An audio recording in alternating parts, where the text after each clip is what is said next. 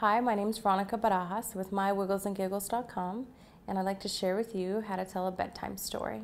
Now, this can be a lot of fun, time to use your creativity and imagination, and making up your own stories maybe of, past times or when you were a kid, or even some of the old school, Disney or Dr. Seuss stories.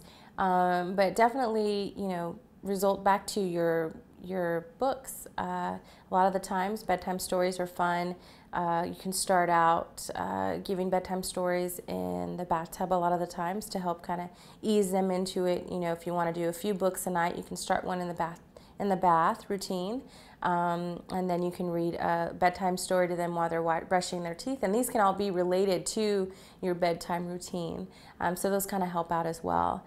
And ultimately, a nice cuddle in their bed or whatnot, or even in their crib. If they're in a crib, definitely try to find an area where you two can cuddle up and have a bedtime story. And then, once they're finished, put them in their crib. But if they have a bed already, or if they're sleeping in a bed already, this is a great time to cuddle up, bond with them.